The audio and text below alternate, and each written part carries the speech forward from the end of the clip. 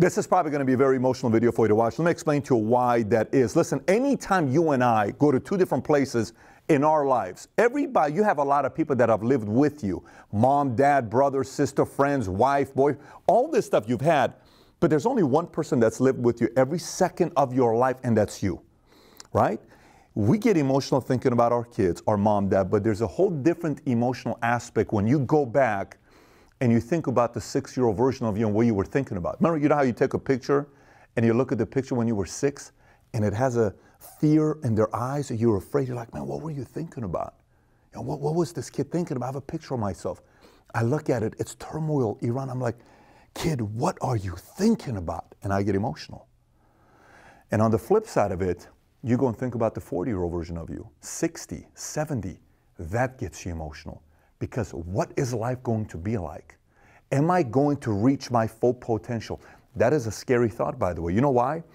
Because no one else matters in this world when it comes down to that. It's only you versus you. Nobody does. Not your competitors, nothing. And so think about life as a video game. You ever played a video game before? Say Mario. Say you play an RPG role-playing game. The whole idea of the video game is to do what? Is to move up another level. Another level. And as the levels go higher, the game gets tougher, but you also become tougher, right? As you're leveling up. Can you imagine playing a video game with 20 levels and never getting past level 5? Can you imagine that? You know what's crazy? Most people play life like that. They never get past level 5. So I told you it could be emotional here today. My goal today with this video, I only have 20 minutes with you. I wish I had a whole day with you, 2 days with you. My idea with this video today is so to get you to start thinking about what your potential is. What is your true capacity? Why not someone like you wake up today and say, you know what? It's about time I go seek my capacity rather than just living a regular life.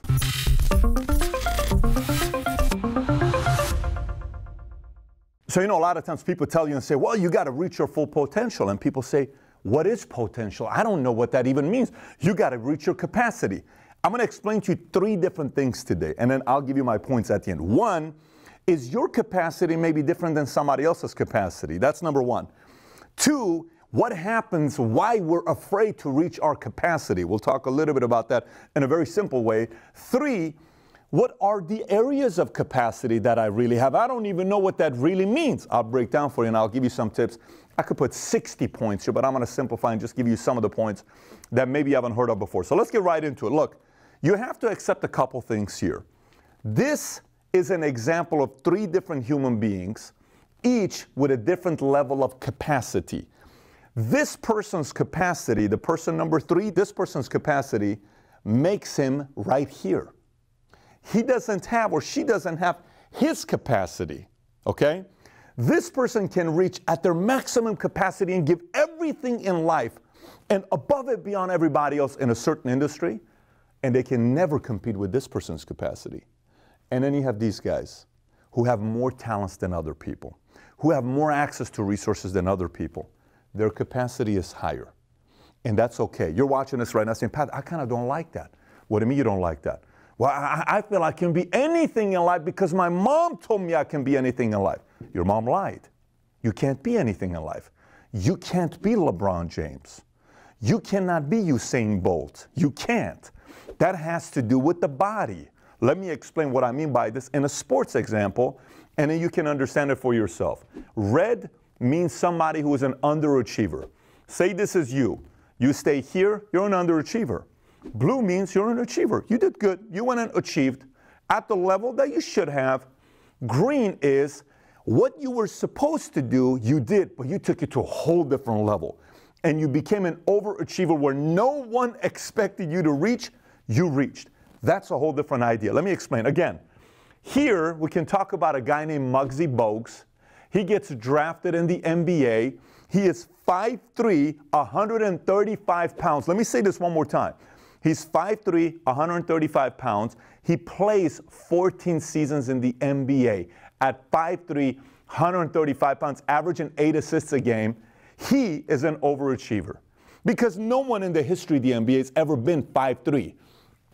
Shortest player ever. That guy goes right up here as an achiever. He's an overachiever. Let's put it over here. Shaq, most people would say, is an overachiever. I don't put Shaq as an overachiever.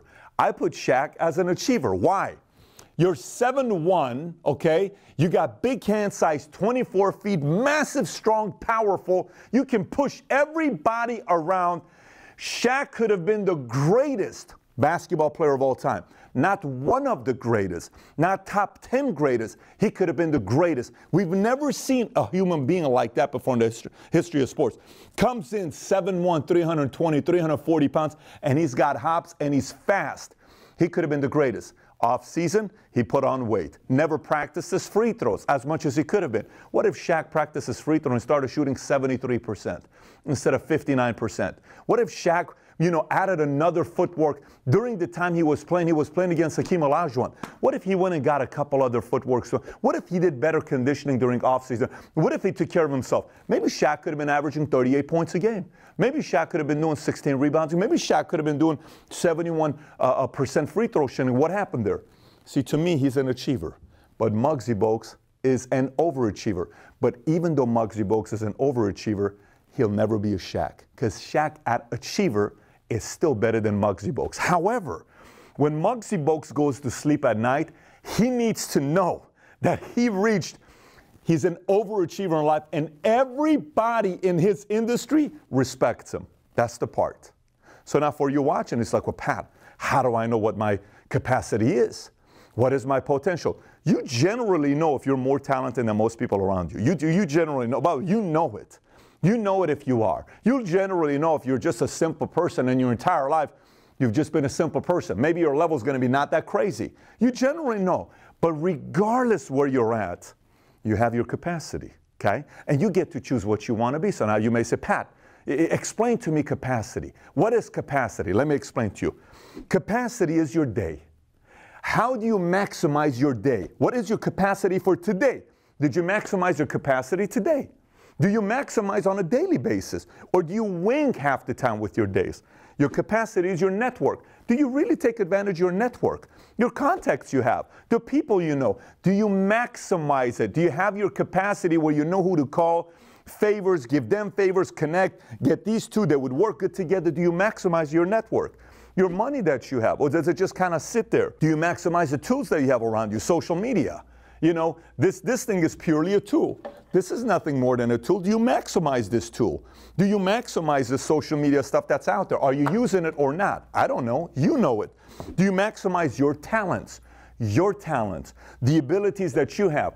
If you were to ask the top 5 people that know you very well, and you would ask, what are my most talented, top 5 talents that I have? People will say, you're an amazing communicator. Let me tell you, you're so intuitive. You can always read somebody and know if that person's a good person or not. You always know if somebody I should trust or not. Your intuition is amazing. Man, you are so good when it comes down to making people feel good. You're so good with math. You're so good with science. You're so good with this. People will tell you what you're good at. You know it. You've heard it multiple times in your life before. Are you maximizing your talents? Are you really doing that? Last one. Your advisors. You have advisors, you have mentors. I run a company with 8,500 agents right now. We're in 49 states. I have 6 chairman's council, 11 senior vice presidents, a few hundred marketing directors, right? But not everybody's using each other's advice. We'll do a conference call on a weekly basis. And not everybody will ask questions. A conference call with 12 people. Not everybody asks questions. Why are they not leveraging their advisors? Why are they not asking questions? Why is that? Is it ego? I can't ask anything? Why? They're not using their capacity. So capacity in life isn't just your talent that you have in your life. It's everybody around you. Everything you have access to. That's capacity. So now let's answer the question. Why don't people reach their capacity? It's very simple. Remember how earlier I told you life is like a video game and you got to go to the next level? This part's going to make a lot of sense to you, and it's going to be difficult for you to embrace this. But let me explain it to you. Here's what it is.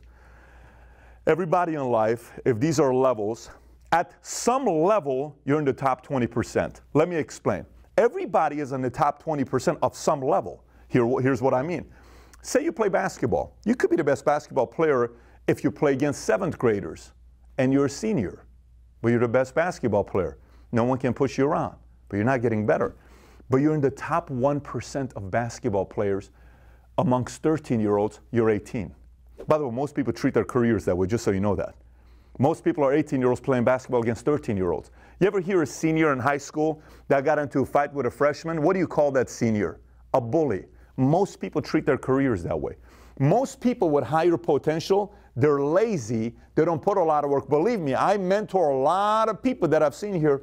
Their capacity is here, but they're secretly so lazy. They don't put the work in because they can wing it, and they're still beating this guy. So they think they're doing so well, but they're not. They're just bullying somebody below them. They're not good. They can't compete with somebody at their own level. No way. They'll get smashed by somebody that's really wanting to reach their capacity at their level. So they like to be around guys like this because it validates how good they are. Very interesting place to be. That's a person that never goes to the next level. Because every time you go to the next level, you're in the bottom 80%, and it sucks.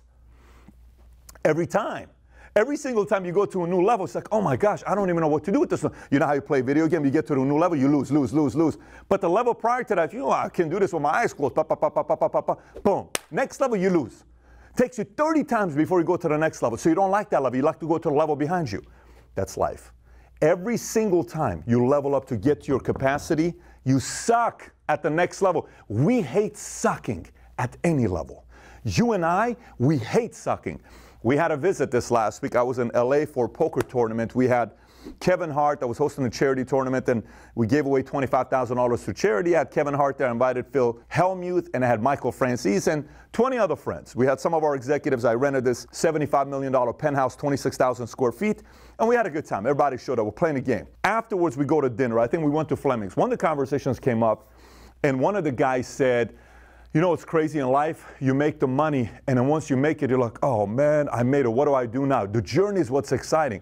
I said, I disagree. He says, what do you mean you disagree? I said, you only feel you got there if you stop there.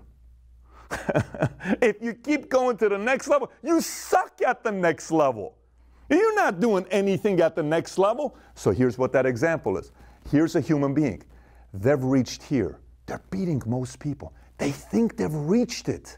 They have no idea that there's that level there because there's fear. And every time you and I, believe me, I know this from experience, every time people that tell you, oh my gosh, you're so amazing, you're so this, you're so great, wow, Patrick, wow, Johnny, wow, Steve, wow, Bobby, boom, you believe it. But you're not there yet because you haven't reached your capacity yet. Are you really maximizing these things? Are you really? Fully? Yes? I don't know about that. We were talking earlier, and for me, when I was putting this content together, O'Neill and I were talking, I said, you know, a lot of people may think I'm an overachiever. In my eyes, I'm an achiever still. I am still an achiever. But Pat, you run a business, you didn't have a degree, you come from a divorced family, you lived in Iran with a war, you lived in a refugee camp, you went to high school, 1.8 GPA. You know, what do you mean you run a YouTube channel with 1 million subs, insurance companies growing? Nobody expected you to do any of this stuff. Yes, but in my mind, I don't care what the world is saying. In my mind, I don't want to believe I'm an overachiever. Because if I'm an overachiever, I've reached it. I don't want to think that I've reached it. I want to know there's 10 more levels to the game. Why am I going to play a game that I'm almost finished the game? I want a new level. I want 2 more levels. I want to know there's 20 more levels above me. You want to know there's 20 more levels above you. What if you meet the best version of you? Remember how earlier I told you this is an emotional video because you go back and look at that 6-year-old picture and you remember that kid had dreams. You remember that kid had dreams. Remember what that kid thought he could do, she could do. Do you remember that day? You remember that day. I remember that day. Fear, there's a walk. I remember every single time people tell me, what's the earliest memory of your childhood? I was 6 years old. I was going down the street. We lived in a Khiyabana Hojat, street Hojat. I was walking to the left to pick up milk from the side. When I went over there, I walked by myself. I was so afraid. I was so afraid. I remember exactly the street I was on. I was so afraid. So afraid. I'm just like, oh my God, I don't know why. One day, I don't know why. One day, I just want to, God, one day, please, but I'm afraid. Like this whole emotion. You know exactly what I'm talking about. Like this isn't something you can act. You know it. I know it. But can you imagine living your whole life never experiencing that dream, that potential, that capacity? What a life, what a waste. You know that already. You don't wake up every single day wanting to contribute to another TV commercial or another ad on YouTube or Facebook or any of this other stuff. No. You wake up every day, it's like, man, what if? What if I give it? Never be afraid of sucking at the next level. So let me give you some pointers. This is how I process capacity for myself. And hopefully this can help you out. By the way, I have a bunch of points here. Okay, let me read you some of the points here that I'm not going to cover with you here. Okay? Write down your goals. Avoid the realistic and seek the potential. Take massive action. Stay persistent. You know, visualize imagination. Stop apologizing. 100% responsibility. Focus on a bigger picture. These are all right. They're all right, but you can watch them and read them in all these other books. I've written about it myself in other videos and other books I've written, but I want to give you stuff maybe you haven't heard of before. Number one, it must matter to you. It has to matter to you. Let me put it to you this way. This, whatever mine is, like this, tears. Immediately I can start crying thinking about it, okay? Because it matters to me. Yesterday we're at Thanksgiving dinner. Maral asked a question because she was trying to announce something to us. She says, "So what are you most grateful for?" Everybody gives their gratitude. My turn's coming up. What do you want to say? Family, this, that. I said, honestly, for me, it's the first time in my life where I feel there's some stability. I said, what do you mean? I said, I've never had stability in my life. What do you mean you never had stability in your life? In Iran? Never. Germany refugee camp? Never. Living in the U.S., parents divorced, back and forth, seeing my dad, living with my mom, there was no stability there. Joining the army, no stability there. Coming out of the army, trying to figure out what it is to be a civilian, getting a job, trying to pay off my $49,000. There's no stability there. Getting into financial services, trying to figure out how to sell all this stuff, and running a lease, changing offices, money. There's no stability. They're starting an insurance company at 30 years old where the average insurance agent is 59 and the average CEO is 65 years old. There's no stability there. There is no Middle Eastern CEO there. Everybody's white with nice degrees. And I'm not one of those guys that connects with everybody. And I don't like to be a victim and feel sorry for myself and say, well, Patrick, it's because you're Iranian. This is why. If I was white, I don't like those kinds of alibis and excuses. I didn't have any stability. I didn't have money backing me up. Yes, we raised $10 million last year, but I was last year at 39 years old. I didn't use anybody's money. I saved my own money. I said, I'm going to get my own money. If you're going to pull this off, you got to be able to pull it off. I don't like debt. I don't like owing people money. You're going to be able to pull it off. No stability. First time in my career, I'm 40 years old. I'm experiencing a bit of stability in different aspects of my life. I'm trusting my decision-making process better. You consume my content. You think I know everything. I don't know everything. I'm still learning because I'm seeking this. This is what I'm after. And it matters to me. I'm breathing hard because this hurts me. This excites me. This is life to me. This is my heartbeat. I don't know any other way of doing this. This entire day I had to make this content. In my mind, I'm like, oh, this is too emotional for me to make this content. But it matters to me. It has to matter to you. Meeting that 59-year-old person that's reached a capacity you have 59, that's got to matter to you. If it matters to you, you just subtly need a few strategies that benefits you. Number two, there's a difference between initiating and reacting. Listen, there are leaders in life and there are chasers in life. Chasers chase the leader, okay? At some point in your life, you are chasing. Don't get me wrong. At some point in your life, you are chasing. You could be chasing your dad. You could be chasing your mom. You could be chasing your older brother. You could be chasing your older sister, your older friends in school. But there comes to a moment in your life where you got to take initiative. You got to initiate. You can't wait for everybody to if something happens, then you react to it. You got to initiate. You got to lead. You got to be the lion at one point of your life. You got to say, all this time I've been a cat. All this time I've been a gazelle. It's time. I'm a lion now. Boom. And when you decide to become one, your wiring has to change. You can't wait for everybody else to do something, then you react to them. You don't go hit the weights because somebody else is hitting the weights. You hit the weights because you're trying to increase your energy. You don't get to work because somebody else is working. You're getting to work because you're leading everybody, because you're a leader, not a chaser. To reach your capacity, you can't be a chaser all the time. Eventually, you have to gradually be a chaser. And some tells me most of you guys are chasers. Most of you guys are people that are, waiting to react to something happening. Capacity requires you to lead and to initiate. You can't chase and react all the time. Number three, I talk systems a lot. I'm going to talk a lot about systems at our first Valuetainment conference here. We'll soon announce it's going to be a 3-day conference. I'm going to spend a lot of time with systems with you. But you got to have systems. Let me explain what systems do. In the book, The Power of Habit, the author talks about the fact that our brain is naturally lazy. And our brain likes to come up with systems because it doesn't want to think, it just wants to do, right? There are a lot of things you do and you don't think about. Like you don't have a to-do list, brush my teeth in the morning. It's a system. And you have a system on how you brush your teeth. Think about it. You put the toothpaste on first. Maybe you do a long one, small one. Maybe, I don't know how you do it. Maybe you go like this. Maybe you start off like this. I don't know what you do. We have a system. The way you brush your teeth right now, you have a system on how you do it. Think about it, right? So you no longer think about how to brush your teeth. You're showering. I don't know if you go like this first or you go like his first. I don't know if you go here. I don't know what you do, but you have a system. If you think about how you shower, it's a system. You don't think about the way you do it. Washing your hands. How do you wash your hands? Do you go soap, boom, boom, boom? Or do you go water, soap, water, boom, boom, boom? Do you go water, boom, boom, boom, soap, boom, boom? What do? You have a system. You don't think about it. You've done it a million times. In business, you have to take the stuff that you're thinking about doing, come up with systems so you don't think about it anymore, and it just happens. Everything in life you got to create systems for. The more systems you have, leads me to the next point, you conserve energy. When you conserve energy, that energy is put into the bigger things that gets you to what? Your capacity. But you got to conserve your energy. Let me say it one more time.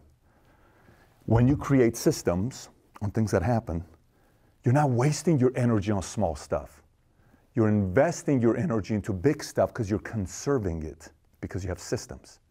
And then when you put it into the big stuff, boom, growth happens. I remember when I would be busy, I'm like, oh my God, what do? I created a video called How to Strategize as an Entrepreneur. It's my favorite video of all time. It doesn't even have that many views. By far my favorite video of all time. Because when I was coming up as a sales guy, I became a salesman. I'm like, what do I do right now? I don't feel like I have anything to do. Energy, pick up the phone, call clients, pick up the phone, meet with clients, pick up the phone, meet with agents, pick up the phone, get off the internet, stop doing the paperwork, stop doing all this stuff, pick up the phone, go meet with somebody. Most productive thing I could do is sit right in front of somebody, touch them, sell them something, teach them something, get some referrals, connect. Next, what's my productive? That requires energy to be in the conversation, in the moment, when they're telling me I'm listening so I can remember. This guy's birthday is coming up in 2 weeks. This guy's wife's birthday. He said he likes this. Make a note of it. You're going to send him a card. You're going to send him that brochure from the Jaguar dealership because he likes the Jaguar. You're making notes. You're making notes. Conserving energy. So I'm staying in the moment. Makes sense? I don't want to waste it because I have systems. Next point. You got to move on faster. You can't stay in the moment of a loss or setback for too long. I have this one person that's been trying to get a hold of me all day today. You know why I haven't called this person back? Here's why I haven't called this person back. They're dealing with a crisis today. Last 2 years, 2.5 years, do you realize every 6 months they've had a massive crisis? Why? Why? Because every time a crisis happened, either they lagged fixing the issue so it became bigger, okay? They lagged, or they kept doing the same thing and not realizing it's them that's the mistake, not the other people. How are you having the same issue with 5 different people? I promise you it's not the people, it's you. So I want to fix this so I can move on faster. If I'm constantly trying to fix everybody, I'm the problem for the rest of my life. I had a loss, they rejected, they canceled, they changed their mind. So what? What can I do right now to conserve it? Can I keep this client? Let me give him a call. Mary, is there anything I can do? What happened? Did I say something? Did I upset you? Did I frustrate you? Was it a misunderstanding? Typically, something happens. Please tell me. You know what, Patrick? I didn't understand when you said, I didn't like it when you said this. Oh, my apologies. That's not what I meant. This is what I was trying to say. I am so sorry about the fact that you felt that way. Was that really the only thing? Yes. Is there anything I can do to earn your business again? Yes, just the fact that you called, I feel a lot better because I thought my wife was a little bit, oh, Mary, I would never say something like that to offend you. Never. I have so much respect for you and your family and what you've done. You know, I'm simply trying to assist you and helping you get you in a better direction. Oh, wow, thank you so much. So based on what we're talking, have I still earned your business? Yes, great, let's move forward. So that's like, okay, if I can't, great, I'm moving on. You got to be able to do it because if you don't, you won't reach here. You're always going to be here. You're always going to be here. Always here. That's your capacity. Next, 6, define hard work, okay? A lot of people say, hard work, I'm working 100 hours a week, 80 hours a week. Social media, doing what? What are you doing 100 hours a week? What are you doing 100 hours a week? What are you doing 60 hours? What are you doing 80 hours a week? Define hard work. So when you define hard work and you put hours towards every activity, when I do this is 30 minutes. It should take me 30 minutes. If it takes you 2 hours, you wasted an hour and a half. When I make this phone call, average phone call is 6 minutes if they pick up. 38 minutes. What happened there? Why are you overselling? What happened there? When I go and do a drop, I do this. This, when I do this, takes this. When I'm doing this, it takes this. Define hard work and put hours and time to every single activity that you do. Whatever that activity is, define it with minutes, with seconds, with hours. Remember, capacity. Do you want to meet your capacity? You got to put it there, right? And last but not least, compete up. Don't be afraid. I said earlier, don't be afraid to suck at the next level. Do not be afraid to suck at the next level. Because the reality part of life is, if you're able to do this, if you're not afraid of any of this stuff, one day you'll be able to say, I reached it. And even when you get in that moment and everybody tells you, that mindset of being an overachiever, the experiences you experience are priceless. It's priceless. And that a habit of you wanting to seek this, you know who also it rubs off of that? Everybody that's around you.